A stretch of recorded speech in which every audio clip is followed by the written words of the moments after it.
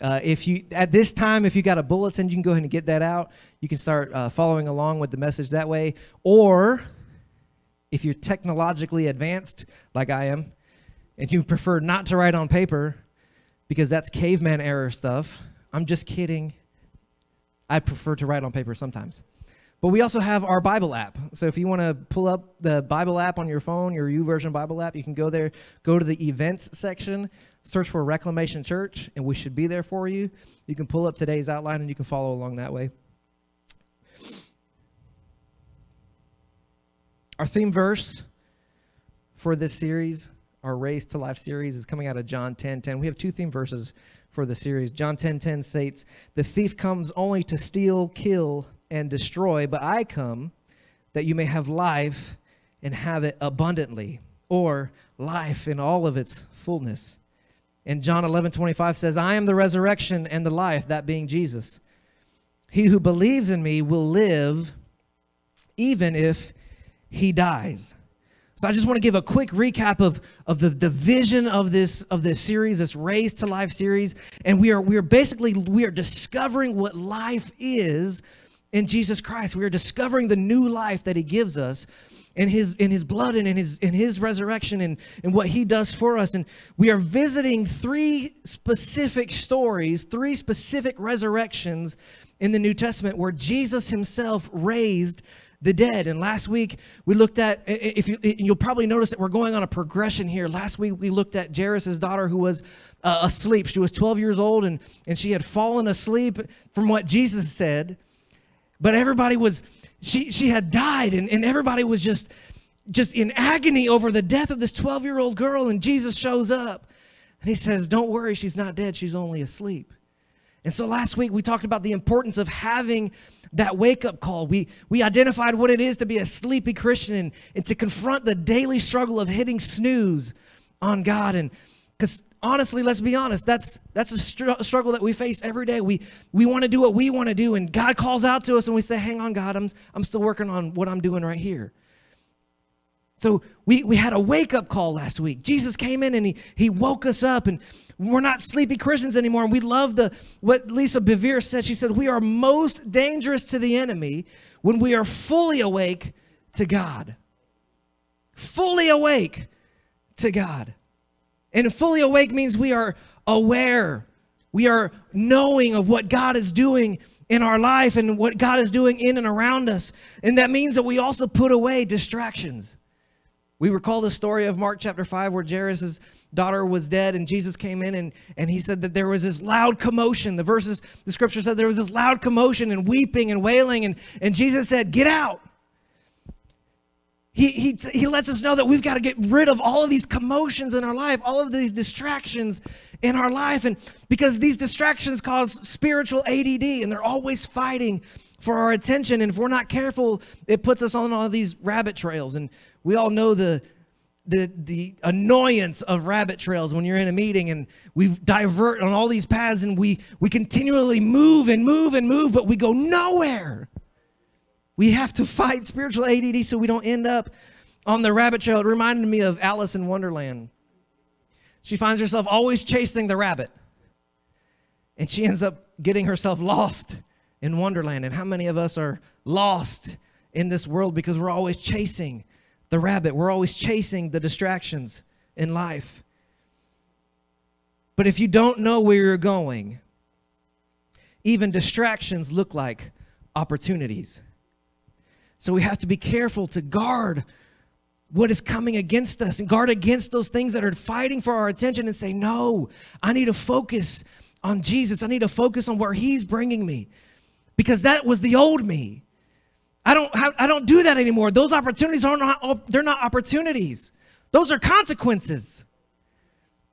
We need to focus on the opportunity of Jesus Christ only. And so when we know where we're going, then we know the way. And I'm reminded that Jesus said, "I am the way, the truth, and the life." The way finds a way to help us if we're not careful. The way will find a way to help us. And I love it because it becomes an interruption in our life. Have you ever been watching your favoriteest TV show of all time? It's probably like one of those high-strung dramas where they always leave on cliffhangers, right? And you're like, oh, and now you have to binge watch the entire series on Netflix because each episode ends in one of those cliffhangers. You're like, oh, I got to keep watching. Or you're watching your favorite comedian, and right as the punchline is about to happen, right as they're about to drop the punchline, boom. Breaking news, we interrupt your broadcasting for this special report. And you're like, no! Have you ever been there? I've been there. And it's more annoying when it's not really news. Really? You could have just put this out on the internet and probably got more following. When I missed the whole punchline. And if you're watching live TV, that's it. You don't see it until it comes out on Netflix. Right? You've missed the whole thing. And you try to watch the recap, but it's not the same. Because it's in the moment. Right?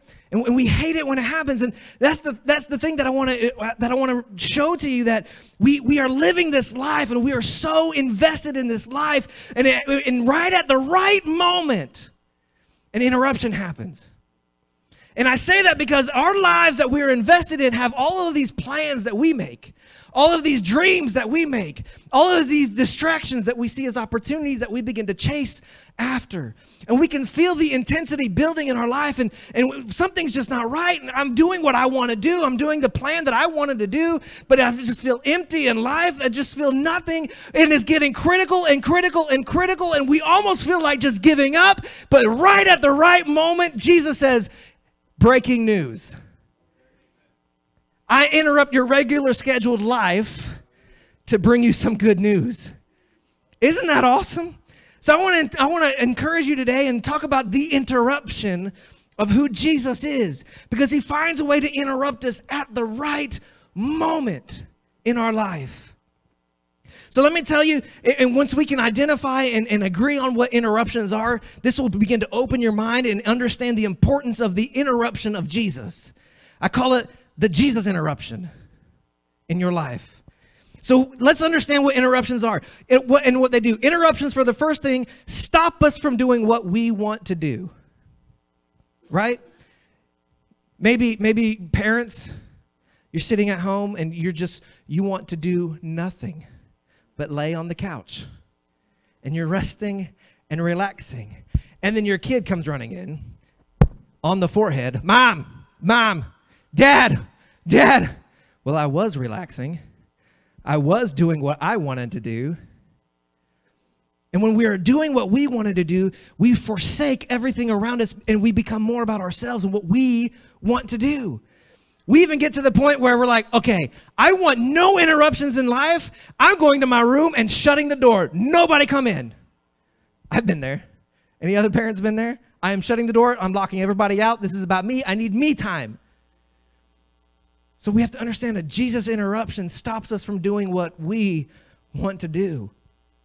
And he shows us what he wants to do in our life. No one likes interruptions. We all have plans. We all have a list of things that we want to do, but an interruption stops us from doing those things. And here's the biggest thing. We dislike interruptions because it reminds us that we're not in control.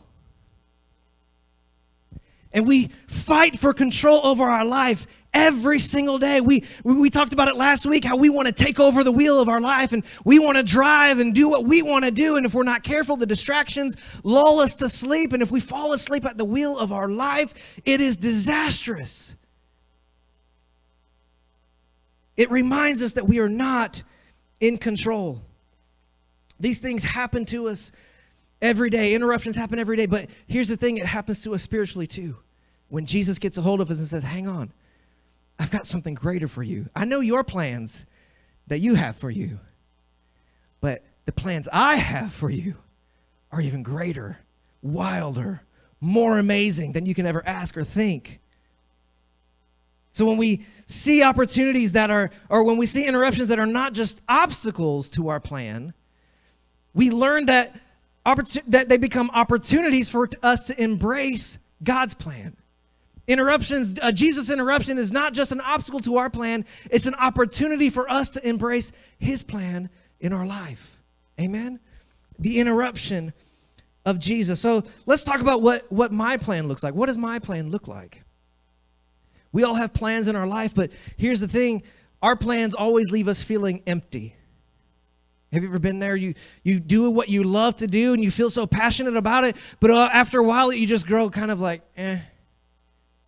I mean, I was having fun doing this. It was good, but now I just feel so empty. And it's because we decide to pour all of these things of this world into us. And it turns out none of those things can satisfy us. Only Jesus can. And so we try to fill the void. We try to fill the emptiness of our life and the emptiness of our heart. But only God can fill it. So we feel empty over time. And we become empty. And emptiness is another thing of misery. It leads to misery. And you know what they say about misery? It loves company. So we begin to surround ourselves with like-minded people who are also miserable. And we try to get encouragement from them that ultimately is just discouragement from them, because misery loves company, and misery is just surrounding us. And all of the decisions and plans that we make, we put people around us to puff us up and make us feel good about it.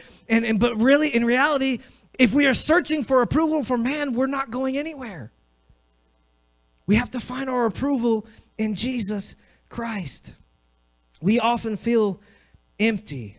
And we'll see here in a minute that those kinds of feelings and those kind of emotions begin to attract a sizable crowd around us. And we'll dive in here in just a minute with what that means. But another thing is we also feel broken. We not just feel empty, we feel broken inside. God, I don't understand. I'm doing what I wanted to do. I'm doing what I thought you called me to do, but I feel like everything is just broken around me, and it's almost like a broken record. You ever listen to a broken record? You put it on the, what are they called? The record player? The turntable. I learned something new today. You put the record on the turntable, on the record player, right? And it's broken, so it just keeps going, and it hits the same thing over and over and over and over and over again. And you think, well, if I just pick up the needle and move it. So we pick up the needle and we move it, and it keeps getting to that spot. And we think that if we can just pick up and move part of our life somewhere, that it'll be different. But our life is broken without Jesus Christ. And so it becomes like a broken record in our life. We end up repeating the same things over and over again. And we try to do something different about it, but it always leads to the same end. And what's the definition of insanity? Doing the same thing over and over again, expecting different results. And so we end up living this insane life. There's insanity all around us, and life is broken. But I want to remind you that there is a peace speaker. We discovered him during the Christmas series, The Gifts of Christmas, and he brought peace. And peace is not just the absence of a storm, and not just the absence of war, the absence of conflict. Peace is the completeness, the wholeness of God. When he speaks peace, he brings completeness into our life. And where things are broken, he puts it back together, and he fills those empty pieces in our life. And remember, he comes to give life in its fullness. He fills us up where we were empty. Another aspect of our own plan is it often and always leads to the wrong direction. Always lead in the wrong direction. And Proverbs 14:12 says, there is a way which seems right to a man, but in the end, it's just the way of death. Proverbs 14:12. We think we have it all figured out. We think we've got the plan down packed. But in the end, if it's our plan that we're following, it just leads to death. And if we could just get on the plan of the way, it leads to life. Amen. Life in Jesus Christ. So I want to ask you to stand, and we're going to look at Luke chapter 7. Luke chapter 7, verse 11 to 16. We're going to look at the Jesus interruption. Luke 7, 11 to 16. If you don't have it, we'll have it up on the board behind me, up on the wall behind me. If you have it, say amen. If you don't, say hold on. Verse 11, it says, soon afterwards, he went to a city called Nain, or Nine. and his disciples were going along with him, accompanied by a large crowd. Now, as he approached the gate of the city, a dead man was being carried out, the only son of his mother, and she was a widow, and a sizable crowd from the city was with her. When the Lord saw her, he felt compassion for her and said to her, "Do not weep." And he came up and touched the coffin, and the bearers came to a halt. And he said, "Young man, I say to you, arise." And the dead man sat up and began to speak. And Jesus gave him back to his mother. And fear gripped them all, and they began to glorify God, saying, "A great prophet has arisen among us, and God has visited his people." Would you pray with me? Father, we thank you for your word. We thank you for the encouragement of life in you. And today, Lord, I pray that we would open our eyes and our ears to see and hear your word today, God. Open our hearts to adopt your word and to put your word into action today. Lord, reveal yourself to us in a way that we have never seen before. Reveal your word. In Jesus' name we pray. Amen. You may be seated at this time. I want to talk about 3 characteristics of a Jesus interruption. 3 characteristics of a Jesus interruption. And the first is his interruptions are intentional. His interruptions are completely deliberate and intentional. There is purpose behind a Jesus interruption in your life. If we could go back to the beginning of this chapter, he was first in Capernaum, where he healed a centurion's servant.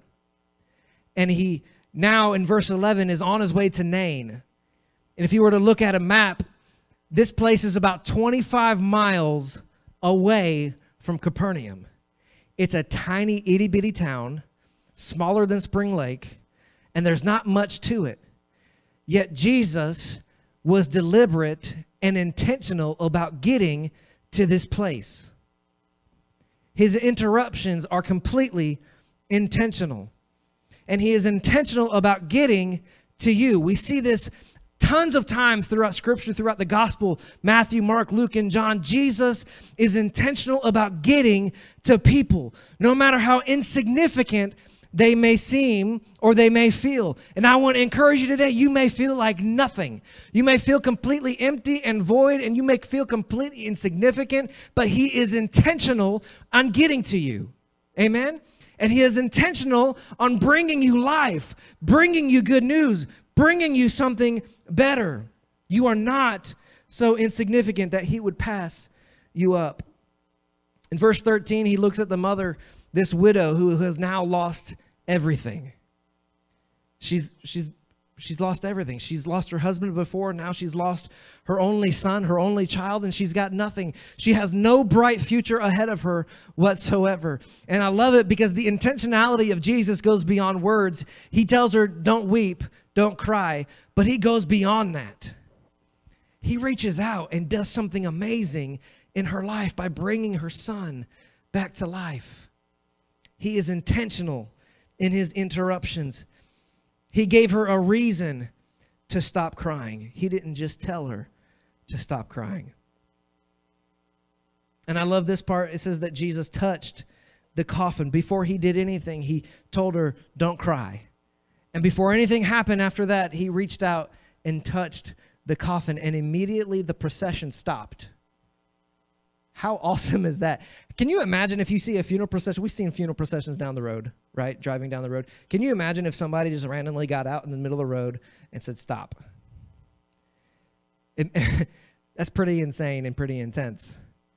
But that's exactly what Jesus did. He saw a funeral procession and he said, hold on. There's something beautiful about to happen. And he says, don't cry, but watch this. And he reaches out and he touches the coffin where the young man laid.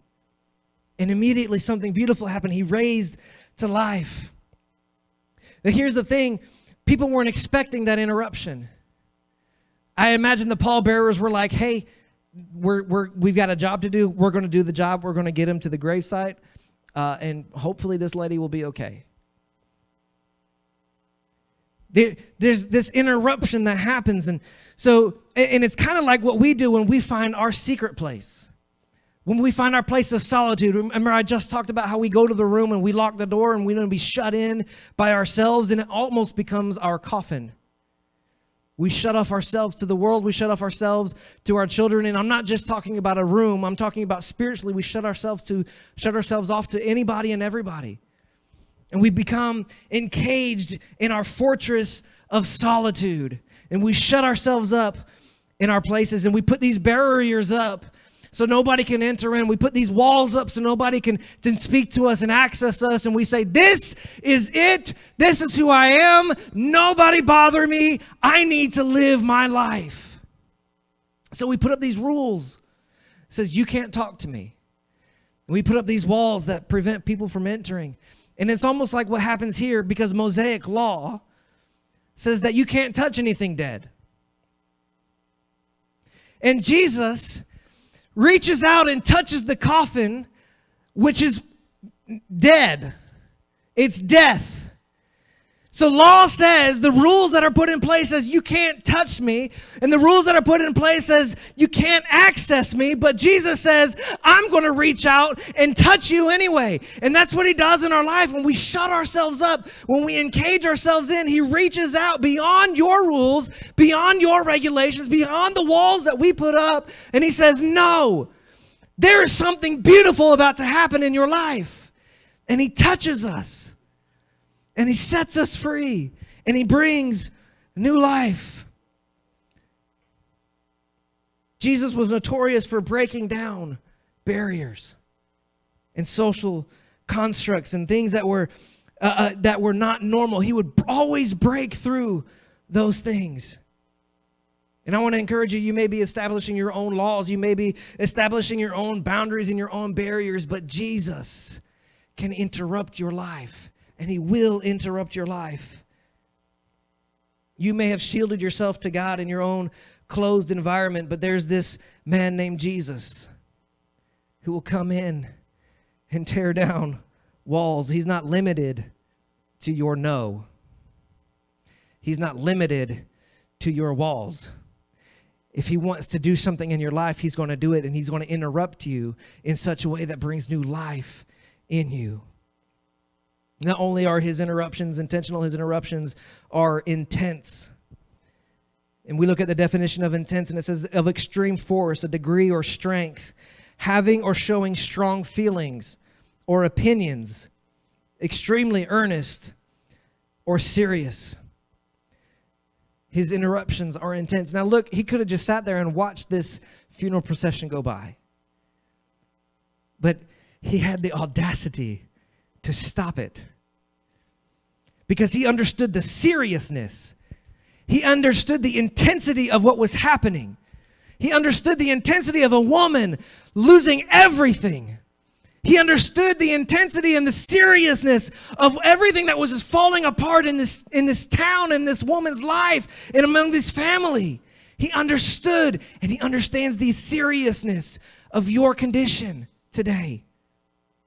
So with extreme force, Jesus stops your procession.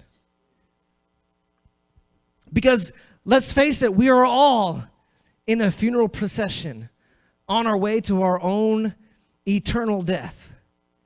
But Jesus interrupts and brings us life. Amen? The Bible tells us that for the wages of sin is death. But the gift of God is eternal life through Jesus Christ. We are all on our procession to death, and he understands the seriousness of your eternity, and he understands the seriousness of your life and the reward and the gift of eternal life through him, so he interrupts our life.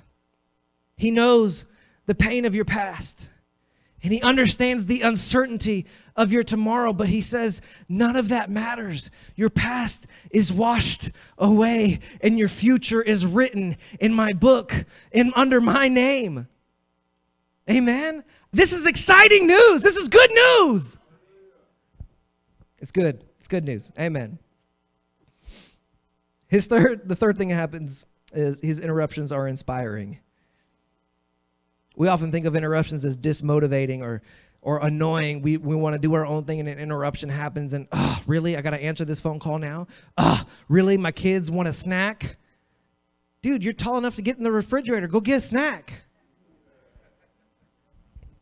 We see them as dismotivating and annoying, but I want to encourage you today that a Jesus interruption is inspiring. The first thing that happens when this young man is raised from the dead, it says that he got up and he began to speak. I want to encourage you today, if God has done anything in your life, speak. If he has brought you any kind of new life, if he has brought you any kind of blessings in your life, open your mouth and speak. People need to see, people need to hear the good news of Jesus Christ. Open your mouth and speak. We overcome the enemy by the blood of the Lamb and the word of our testimony. Open your mouth and speak. An interruption by Jesus is inspiring, and it motivates us to want to speak and tell the good news of Jesus Christ. And look, he can turn that interruption in your life into an invitation. Invite somebody to the good news of Jesus Christ. Amen. There's three things that happen during a Jesus interruption, and it's all in a collision of change. There's three changes that happen specifically during a Jesus interruption that we can glean from this scripture reference here. And the first is that there's a change of company. There is a change of crowd, a change of company in this story here. I want you to listen to me for a second. There were two crowds of people that collided that day. Remember, there was a sizable crowd that was in the funeral procession. There was this ginormous crowd that was following Jesus and witnessing the miracles that he had just done in Capernaum.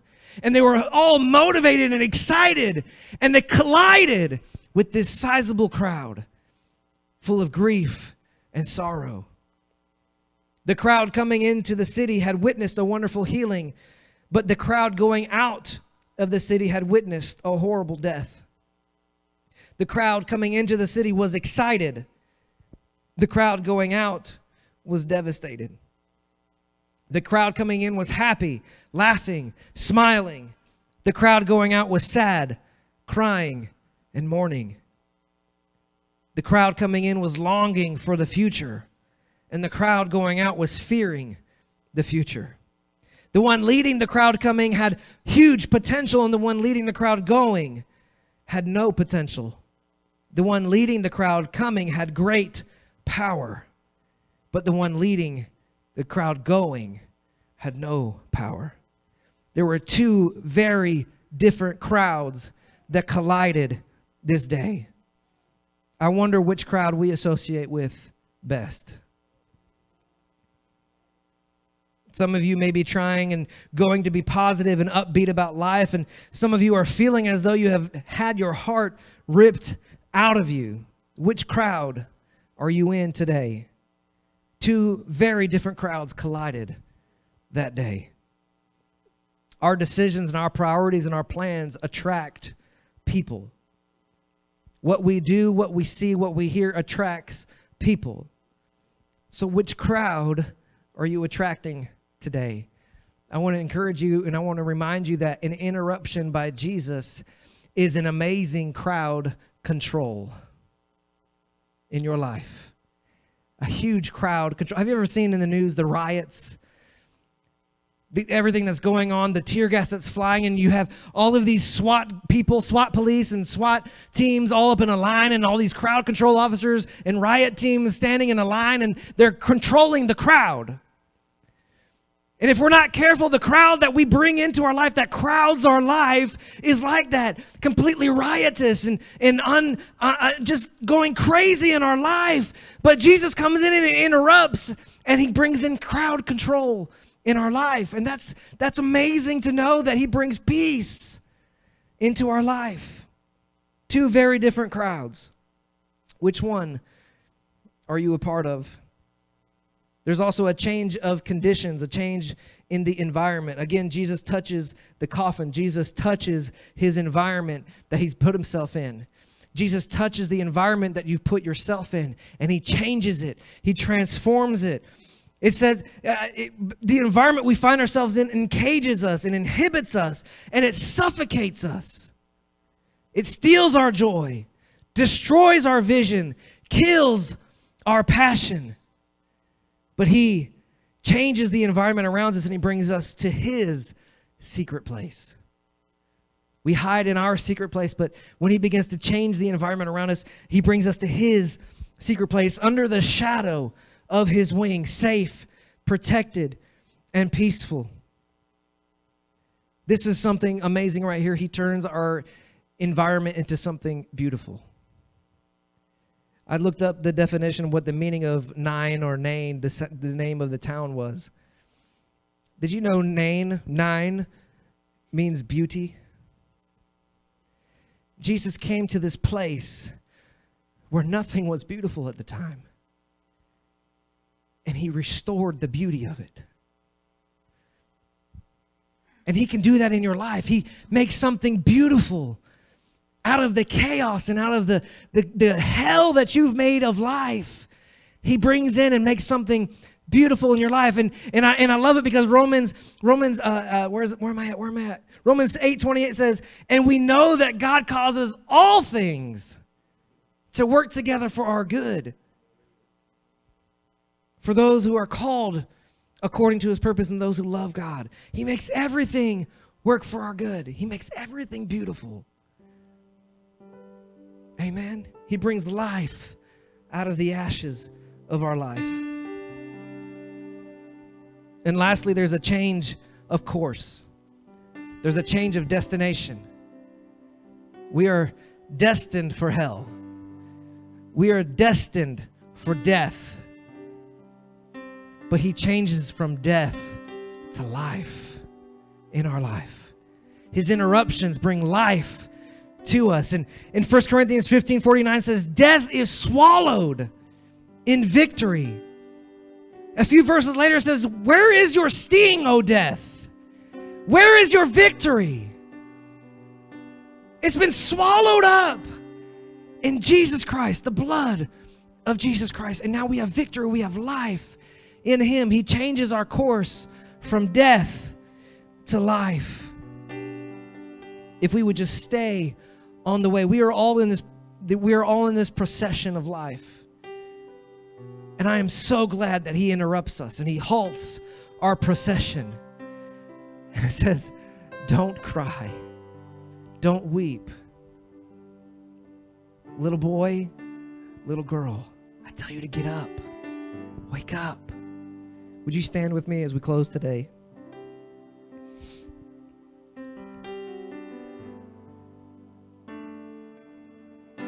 Jesus tells us he is the way, the truth, and the life. Nobody gets to the Father. Nobody gets to heaven except through him. In John 3:16, we probably all know it. God so loved the world that he gave his only Son, that whoever believes in him will not perish, but have everlasting life. He brings life to them. Look, you are the dead person. I am the dead person. We are the spiritually dead person. There's nothing we can do to not be dead. We're dead. We are in the middle of being carried off to the gravesite. But this is where Jesus interrupts. This is where Jesus changes things. He interrupts our procession and he brings us back to life.